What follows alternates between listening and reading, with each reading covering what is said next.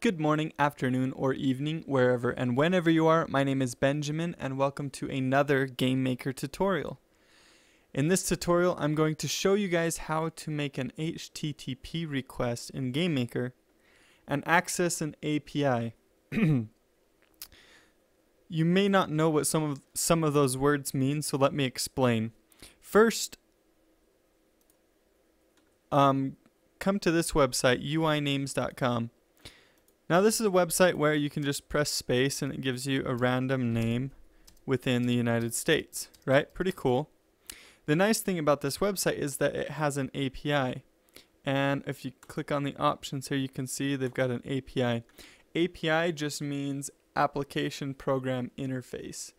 And it's just a way for an outside application to access functionality of this website, I guess.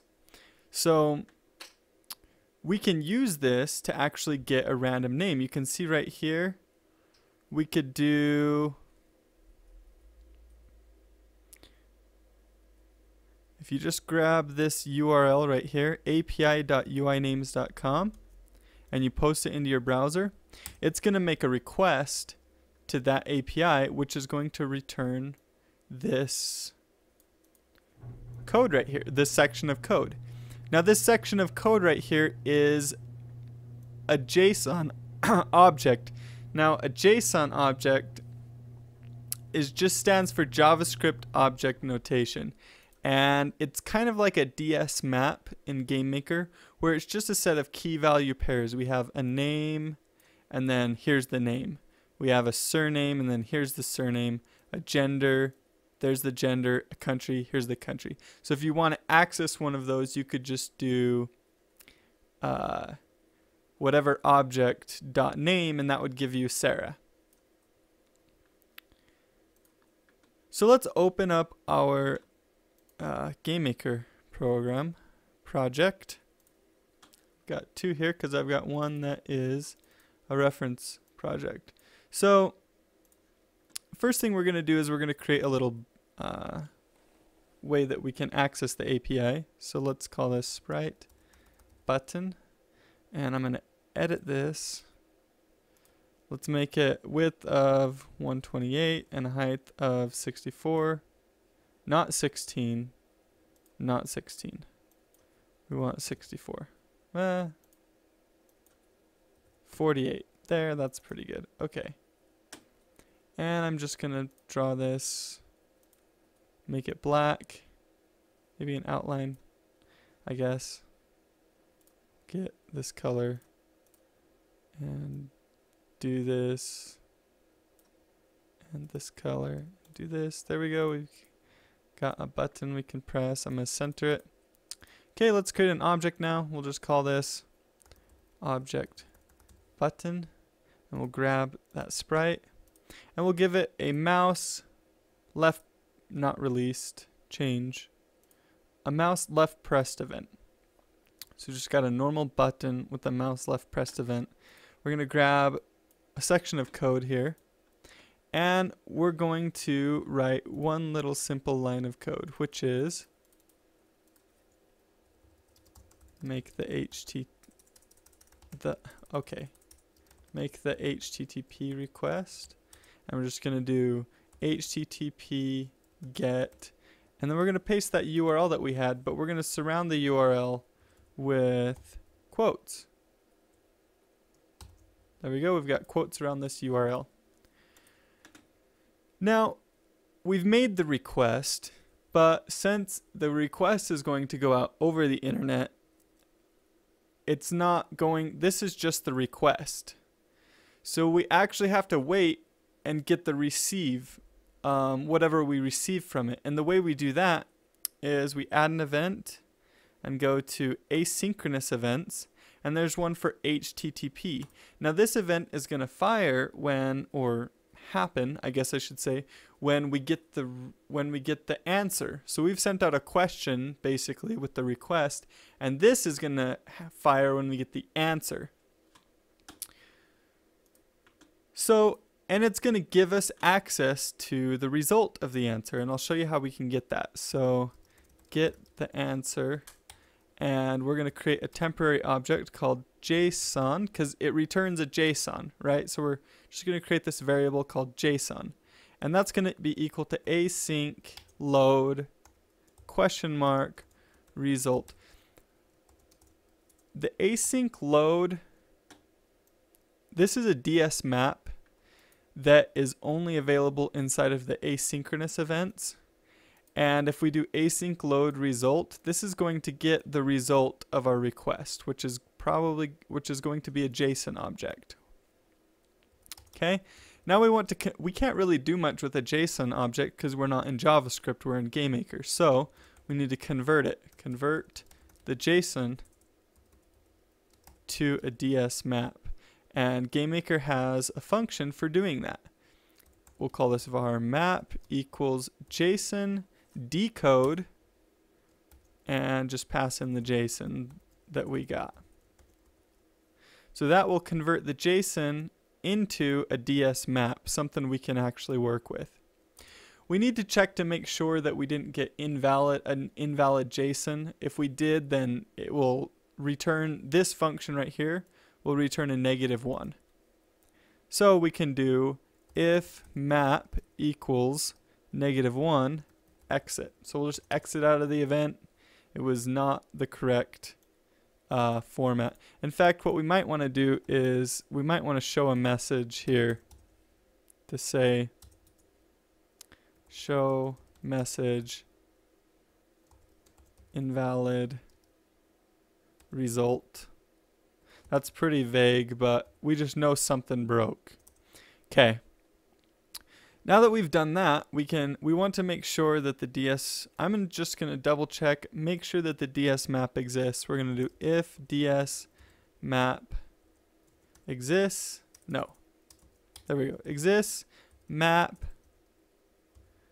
This checks to make sure that a certain key is inside of our DS map.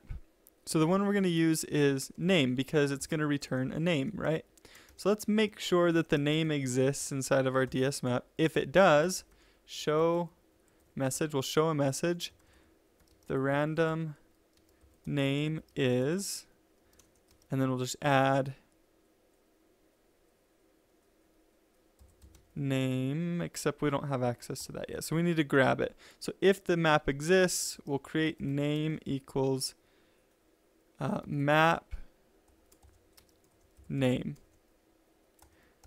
So if the map that we got back has a name in it, basically, then we'll assign that string to this variable right here, and we'll show that with our show message. Let's create a room and put this in our room just to see if things are going to work. 640 by 360. Room test. We'll throw our object in the room.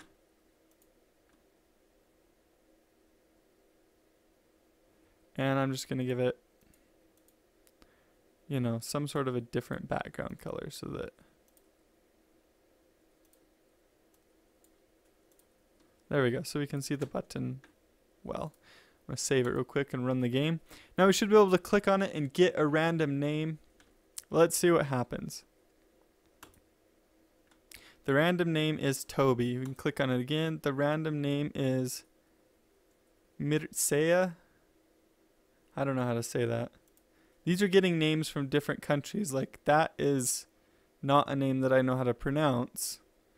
So it's getting just random names from all these different countries. Well, maybe you don't want that. Maybe you want a random name from a specific country. So let me show you how you can do that as well. The nice thing is, with an API, the URL right here that you use in the request is kind of like your function.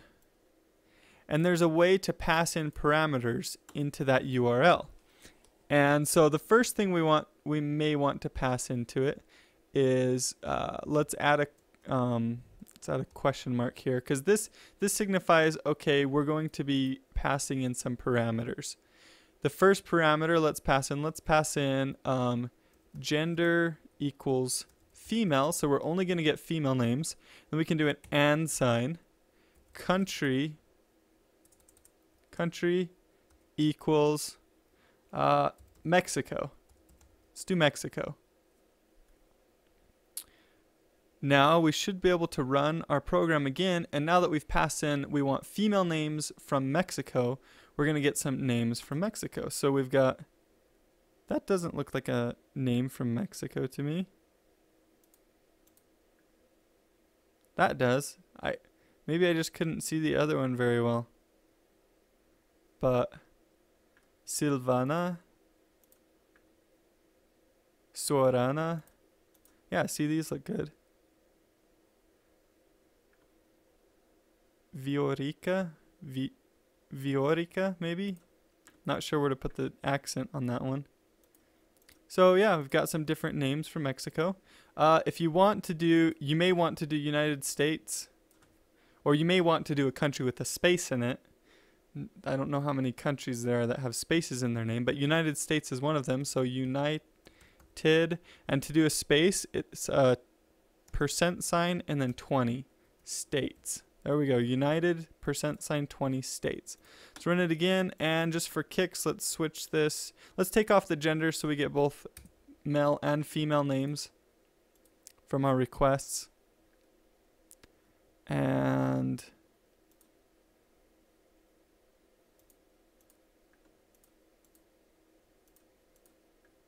Bianca. Man, it seems that it's getting some names that are from different countries still to me. Even though we passed in the United States. Did I?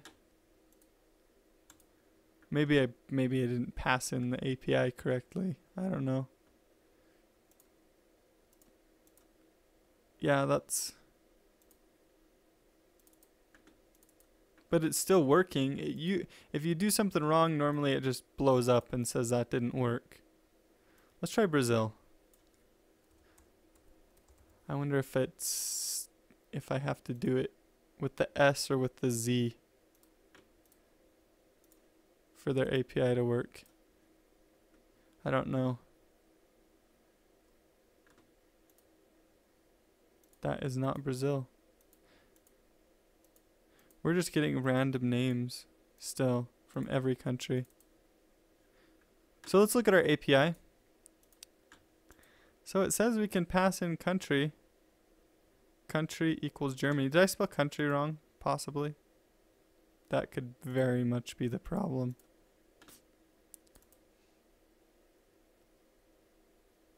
Yep. I did county. Country. It's really easy to confuse those two. There we go. Now probably this will start working. I was wondering why it wasn't working at all.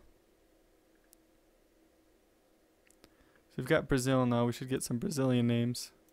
Oh, invalid result. The random name is Douglas. Juliana. Vitor. Luis. Vitoria. Hey, these look right. Julio. Juvenal. That's an interesting name I've never heard. Lavinia. Interesting. Sofia. Lucas. Artur. I think these are working. I wonder why we got an invalid result on the first time.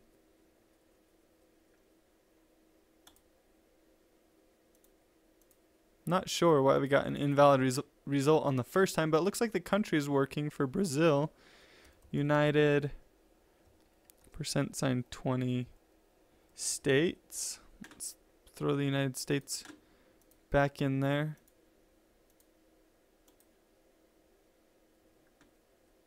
And we'll see Shirley, Billy, Christina. These are definitely United States names. Anyways, there you go. It's kind of fun. I wonder if we click it twice really fast. If we click it twice really fast, we should get 2 results in a row. The second one is invalid. Wonder why. Did we click it 3 times? Interesting. Oh well. I was just messing around with this and thought I'd show you guys what I was messing around with. It's not too bad to make a simple little HTTP request. This is a GET request. There's another function you can, if you want to dig a little deeper. There's